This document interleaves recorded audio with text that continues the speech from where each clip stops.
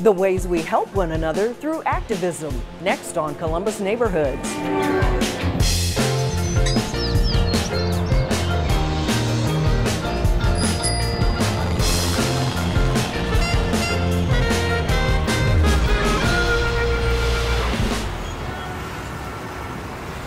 Support for Columbus Neighborhoods is provided by... At American Electric Power, we've been proud sponsors of WOSU Public Media for many years and strong supporters of our headquarters city here in Columbus, both downtown and in neighborhoods like yours. State Auto Insurance Companies, transforming to become a digital provider of auto, home, and business insurance. And for nearly 100 years, committed to the people and neighborhoods of Central Ohio. State Auto. The Columbus Foundation. Smart philanthropy for a smart city. ColumbusFoundation.org. Bailey Cavalieri. Your relationship with your law firm doesn't need to be complicated, it just needs to be right. CODA keeps our community moving forward. Falgren Moortime Marketing and Communications. Think wider. Ohio Health focuses on you and your family with a mission to improve the health of our communities. Women in Philanthropy at Ohio State, changing lives by giving together. And by contributions from these and other Columbus area families who support WOSU. Thank you. We're here at the Clintonville Beechwold Community Resources Center, where families in need can find help with shelter, food, and jobs. For over 45 years, the CRC has been a fixture in the community, helping others. And if you're looking for volunteer opportunities, the CRC and all of the organizations featured in this episode are good places to spend your time. Our first story is about Nationwide Children's Hospital, a place that stands tall now, but it opened in the early 1890s with beds for just 9 patients. This was a city that basically ran on coal, night and day, in its industries, in its houses, and so on. Massive amounts of coal dust were in the air constantly. There was a black cloud over the city most of the time. The coal got on your clothes, it got in your hair, and it got in your lungs. And a lot of young children were suffering from a variety of respiratory diseases, and local hospitals were having trouble handling that.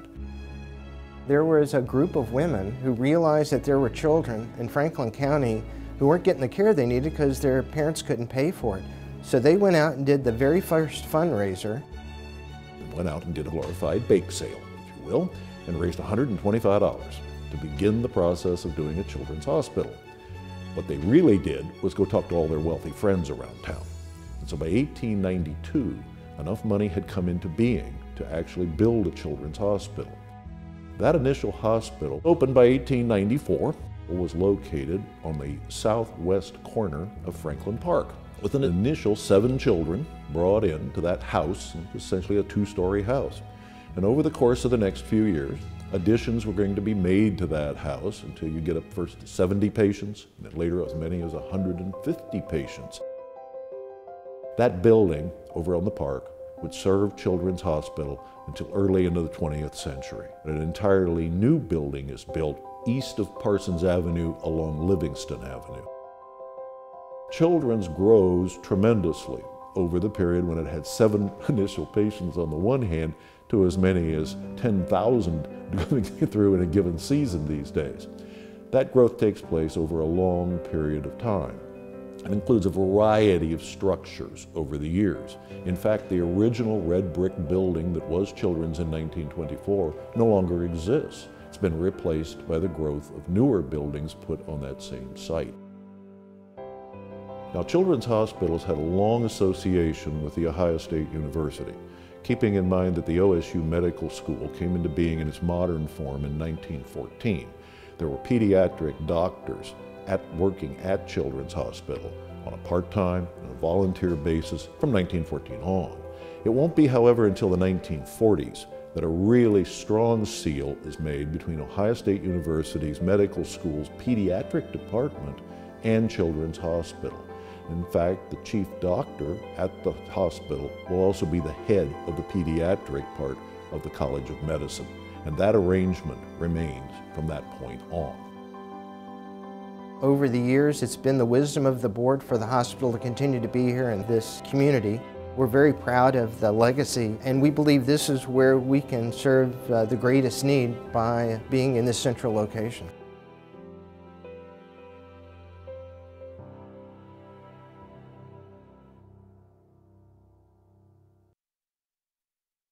We all know that healing from addiction is a challenging process, and mothers have an extra burden of getting sober while caring for their children. A program called Amethyst is helping families stay together while moms get the help they need. I didn't start using until my oldest was 5, so I had some experience of being a sober mother for a while, but I had a marriage go bad, and unfortunately I started doing drugs. And I was not able to maintain being a parent. I mean, I started out here in the shelter, so I spent 3 months in the homeless shelter with my daughters before I got here. We can't do it by ourselves. If we could, we would. There's so much power in asking for help. I mean, I know for me, when I was rock bottom, I hit my knees. And I wasn't sure about no higher power at the time, but I needed somebody or something because I couldn't do it by myself. And this place offers that help.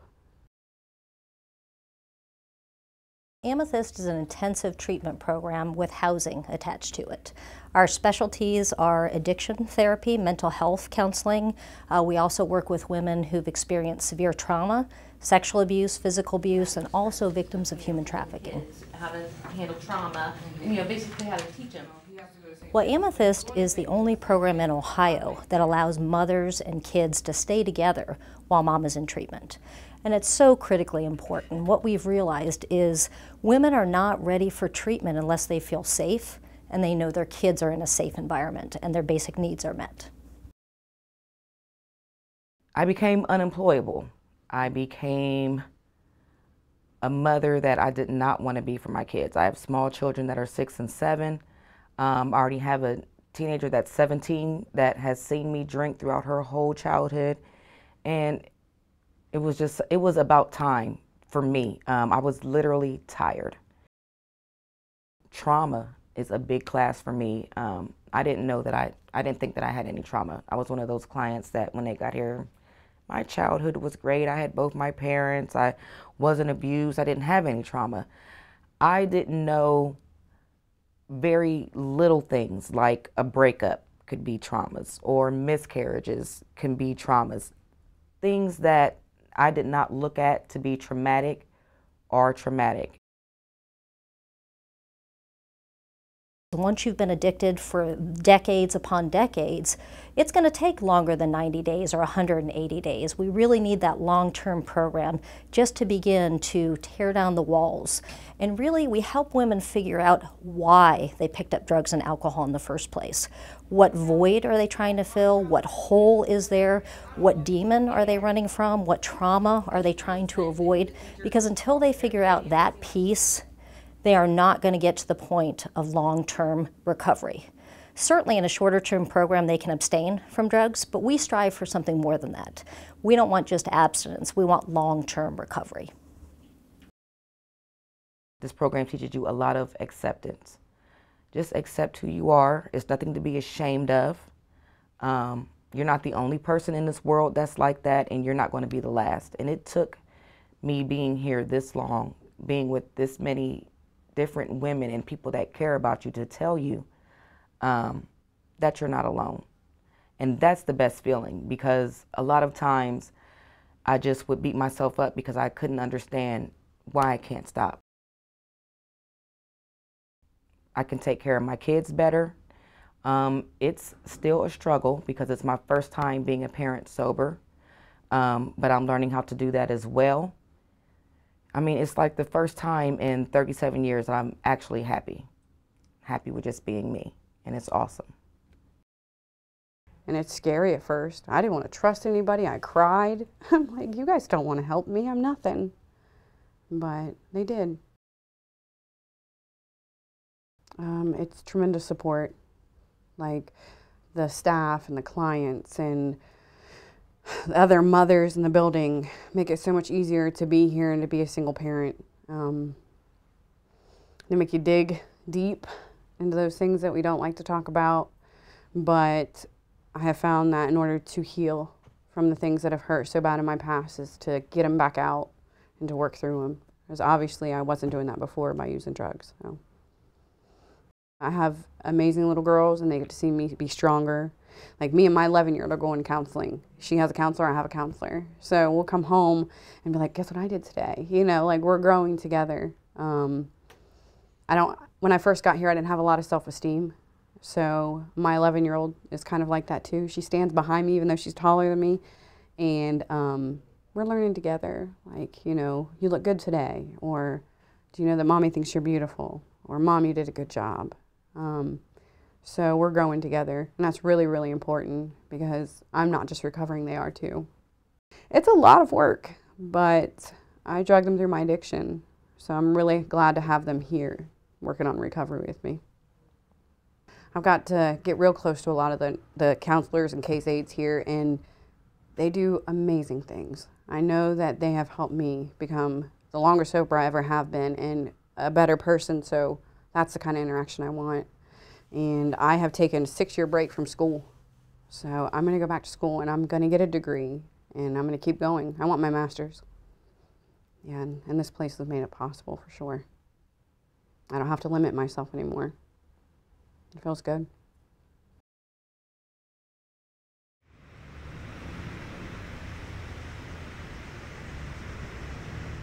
You know Ben Gelber as a longtime weatherman, but he's also the head of a local ensemble that brings Jewish and Yiddish music to senior centers.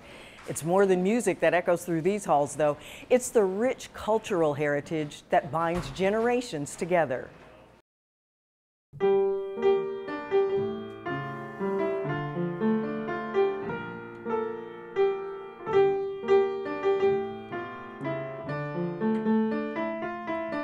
Well, my parents were very big into classical music, especially my father used to play classical music around our bedtimes.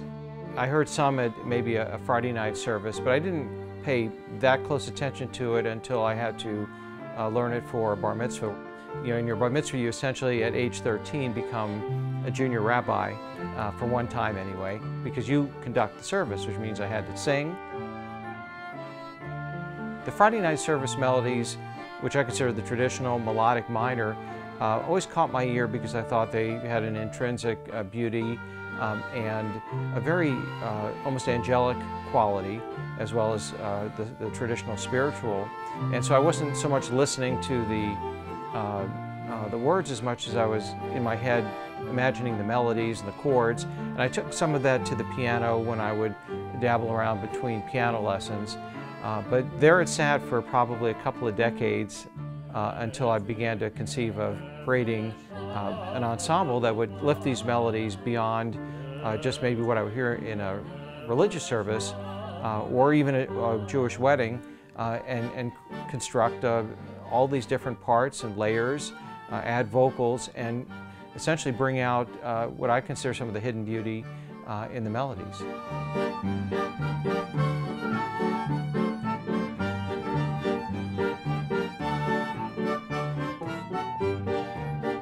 It would have been around 2010 where I became interested in actually doing something with an idea which I had conceived of, which entailed taking some of these melodies and bringing them into the mainstream.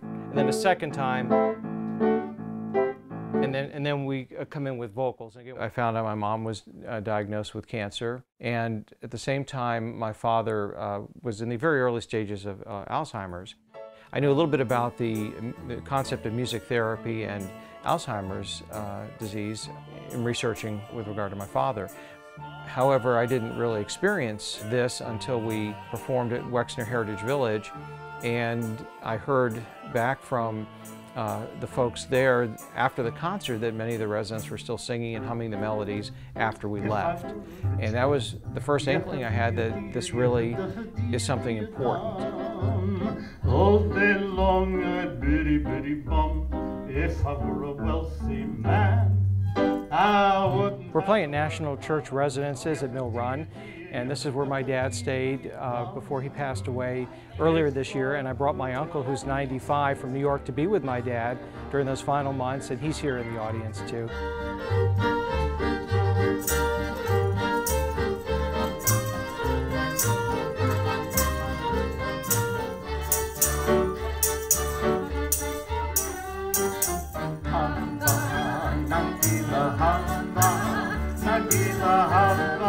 It was a very nice concert. I was singing along. My parents liked music, and everybody in my family played an instrument but me. And so I was always surrounded by some kind of music. Music really truly enriches our lives. It ties our memories into our long-term memory. We remember, our first dance at our wedding, the songs we used to sing to our kids. So all of that sensory connection just helps commit those memories to our long-term.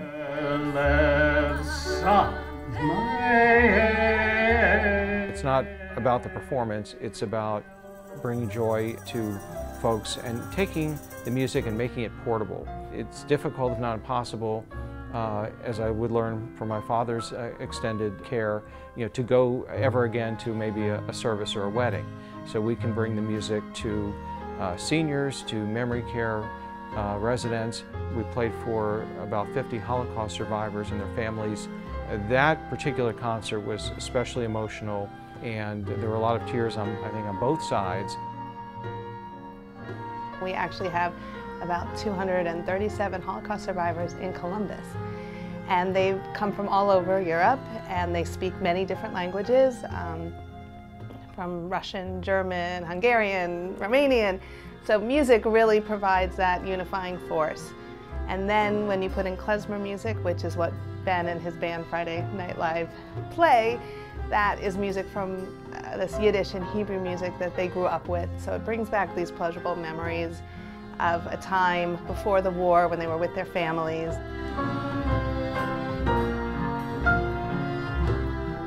I was born in Ukraine, and it was time when nothing should be said about Jewish people, how they behave, tradition, all this stuff. It was forbidden. My grandfather had 3 passions in life: family, books, and music. And my dad inherited this from him. So that is my luck. Shalom Aleichem, Malakei Hasharet. It seems to me that it's changed person. Even if the person did not realize it, because music evoked my memories, only good stuff. It evoked the best in my life.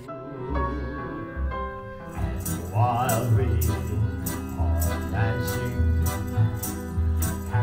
Well, I think every time we perform the melodies, you think of your parents, because they knew as well as anyone the core of all these melodies far better than I did. They understood the cultural aspects of all these melodies. I specifically chose traditional versions of the melodies that represents their generation, to honor them. It's kind of a thank you, I think, for all that we experienced and what was handed down through my grandparents and to my parents, and things that can kind of drift away if you don't wrap your arms around them and kind of bring them back.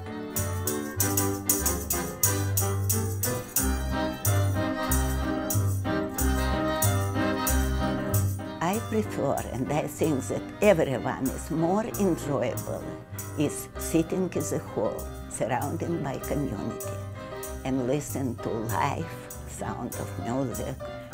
I was so touched and influenced by this music that, in one moment it's brought me back in time.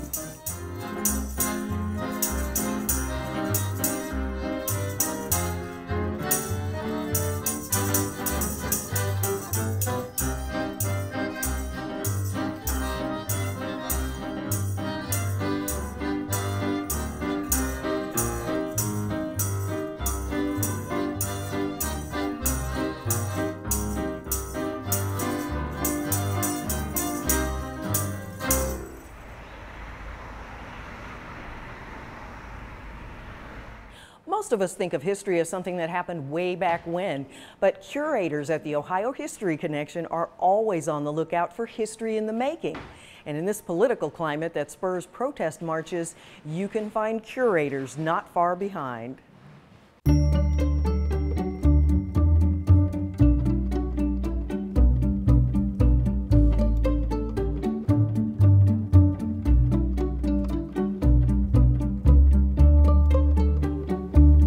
Eric, how are you? Hey, Brent. Doing fine, thanks. How are you? I'm good. This isn't for the new clothing line you're opening in the gift store, is it? No, not that I'm aware of. Where the white gloves were a tip, you know, a giveaway, that means it's something valuable, right? Mm-hmm. What do we have here? So this is actually a hooded sweatshirt that was worn by Michelle Davis, a Columbus resident, at the 2017 Women's March on Washington. Uh-huh. And there were a lot of Ohioans at that march, is that right? Definitely, yeah. The march, which had an estimated attendance of between 400,000 and 600,000 people, had a really large turnout from Ohioans. In fact, it was one of the top 10 states represented at the march. And the march is a response to the election of Donald Trump. Yeah, that's correct. And the march itself, which was actually held the day after the presidential inauguration of Donald Trump, advocated for equality and rights of women, people of color, LGBTQ groups, people with disabilities, and many others. But this is a historical society, and this is brand new. I mean, how old does something have to be before it's historical? Well, the way we see things, history is really happening every day. We're all a part of it, so we certainly don't put restrictions on historical significance of items, and as we've seen during this election cycle, there is a lot of important historical topics coming up. So. And you collect items from all political ideologues, or both sides of an issue? Most definitely, yeah. We have everything. We've received pieces from the Women's March. We have pieces that we've received from the Republican National Convention held earlier this year in Cleveland. So we certainly don't pick and choose the ideology that we include in our collections. Tell me about the logo on this. This wasn't designed, or it wasn't a custom design, correct? Well, this was the official logo of the Women's March on Washington, and it's kind of neat because there's some local flair added into it by placing the official national logo into the outline of the state of Ohio. So that's really cool. And now tell us about this. This phrase will be familiar to some people. Sure. So this is a banner that Dina Maiorana, also a Columbus resident, carried with others at the Women's March earlier in January of 2017. President Trump, in a speech, I believe in December of 2016, criticized the magazine for changing the name of its honor from Man of the Year to the more gender-neutral Person of the Year, although that's something that the magazine had actually done in years before. It wasn't a new change for the magazine. The use of the different kinds of fabric reminds one of a quilt. Definitely, it's kind of a neat handmade piece, and it's a very cool addition to our collection because it has that handmade quality, but it's also an important object from a watershed political demonstration. And it turns out there's something on the other side too, correct? That's correct. Can we see that? Sure. So we can see a few more messages which adorn the entire back of the banner. And when Dina was making this banner, she would share photos on social media, and soon friends and family started contacting her to see if they could include their messages and images. So it's kind of this neat crowdsourced banner as well. So it's a personalized, includes personalized messages along with the banner. Correct. Well, it's terrific. It's interesting to learn that history doesn't have to be old, or something doesn't have to be old to be significant. Yep. It's exciting additions to the collection here, so. Thanks a lot, Eric. Thank you. Thanks for being with us. And remember, you can catch all of our episodes on columbusneighborhoods.org. Plus, see our stories on the WOSU mobile app, and you can follow us on Facebook, Twitter, and Instagram. We'll see you back here next week on Columbus Neighborhoods.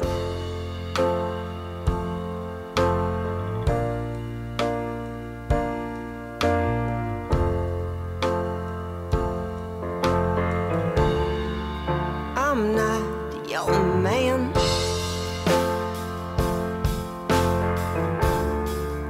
I'm not that sweet.